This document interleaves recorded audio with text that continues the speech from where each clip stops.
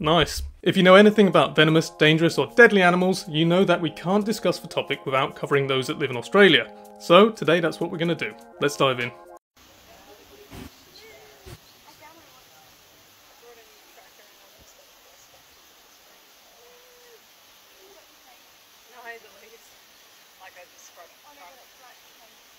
So that was a cool clip to see, because I think it's really important to show that a 10-foot or 20-foot croc is an entirely different thing to deal with than a 10 or 20-foot snake. They are so massive, it's the width that really is impressive with these animals.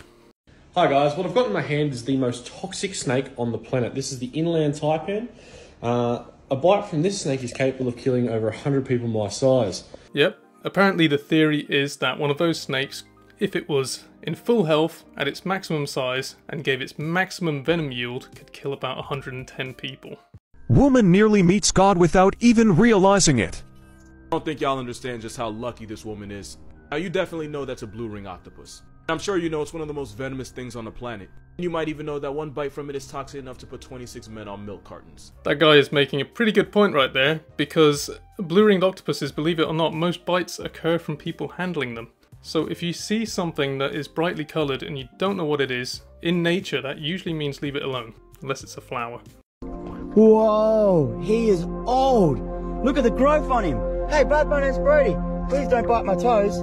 Please don't bite. Whoa, dude. Settle, mate. Settle. They're my feet. It's all fun and games until they try to climb on. In all seriousness though, sea snakes are generally either docile or curious. They are rarely defensive, but it still is, you know, best to use caution around them. 2, 3. Ah! Yep. I already feel a burn. I can feel it spreading. That was the presenter who's taken over Brave Wilderness getting stung by a stonefish on purpose. No doubt that is excruciatingly painful and obviously something I don't recommend at all.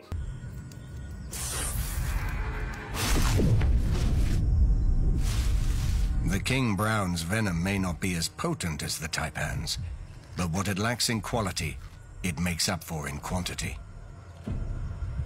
Injecting up to 6 times more venom in a single bite. So the king brown snake has a primarily myotoxic venom, meaning that it attacks muscle and kidney tissue, and it means that this would be a more painful bite and, you know, more painful side effects than perhaps other Australian snakes. Also, it's not really a brown snake, it's in the black snake genus, the Zoologist genus, so it's more related to the red-bellied black snake that we'll see later in the video. Look at that. They have a neurotoxic venom, which attacks the nervous system. They're not a spider that you want to get bitten by. Oh, she's putting some little webs on me. Look at that. Now I feel obliged to keep my finger like that, just so it doesn't ruin her web. As you can see, the redback has a really bad reputation, but generally they're not aggressive, they don't bite you just for the fun of it. Most bites occur from them being in your shoe, or trapped in your clothing, or behind something when you reach under it, like furniture for example.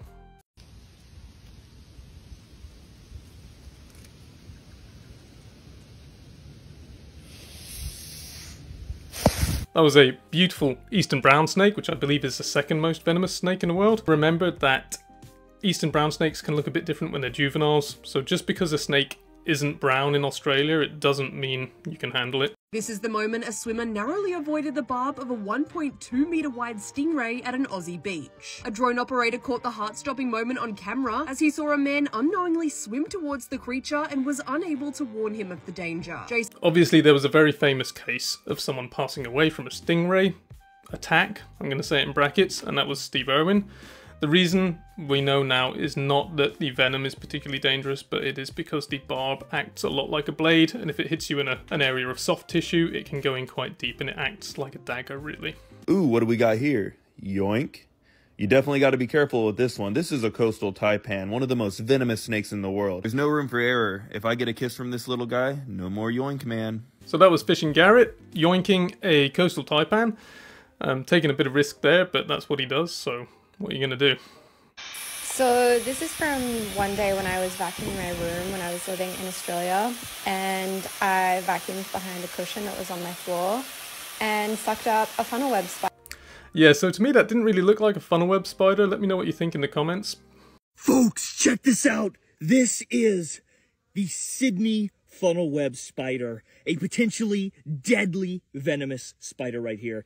Atrax robustus. This tiny little spider here is only about half grown, but even at this size, it could potentially deliver a serious venomous bite. There you go, that was more like it. A nice shiny funnel web spider. They aren't fluffy and hairy like wolf spiders or tarantulas. They've generally got some very shiny parts on their bodies, which is another good way to identify them.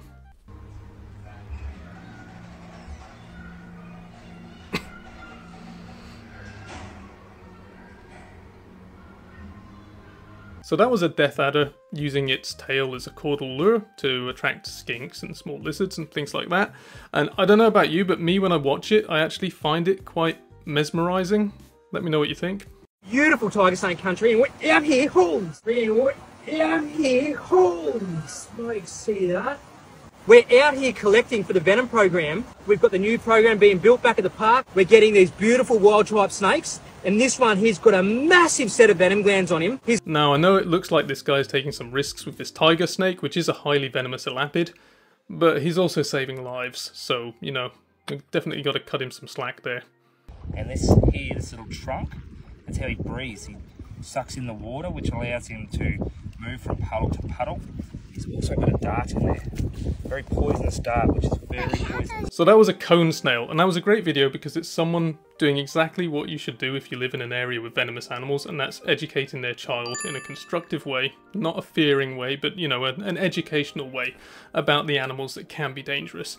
Cone snails are particularly dangerous because there's no antivenom. Their venom is extremely complex and variable, so there may never be an antivenom for them.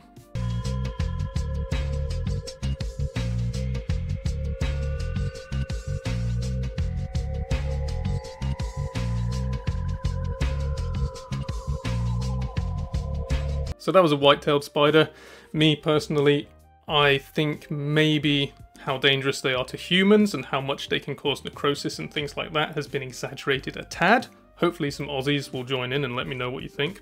A teenage boy was just killed in Queensland, Australia by a box jellyfish, marking the second death in 15 years. The boy was standing in about waist-high water for roughly 10 minutes when he became entangled in over 2 meters of jellyfish tentacles. Box jellyfish stings are not like normal stings. They basically melt the flesh, and the venom itself can cause things like brain hemorrhaging, cardiac arrest, paralysis, death, and even lifelong psychological symptoms. So the main concern with box jellyfish venom is the cardiotoxic component, which can stop your heart, meaning that a severe envenomation can be an extreme medical emergency.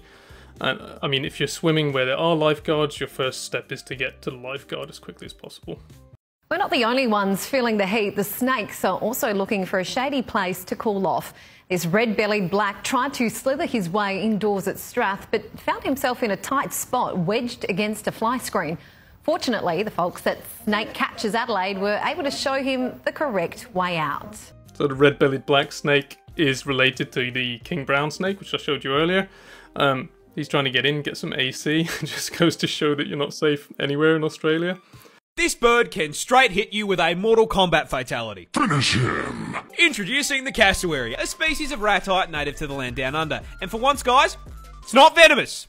Can still flatline you though, and I'm going to tell you how. You see, these neon chickens belong to the same family of birds as the emu, and as such share their impressive size, coming in at a solid 79 kilos and growing up to 6 feet tall, meaning the short kings in my audience could, in theory, mount these things like a chocobo. But what makes them stick out from emus? Well, you see, the cassowary is basically a spec ops emu, being twice the weight, highly territorial, and most importantly, coming with a combat knife strapped to their foot. That's right, this is a cassowary claw, and it's the reason they can hit you with a fighting game finisher. You see, these claws are a full 5 inches long.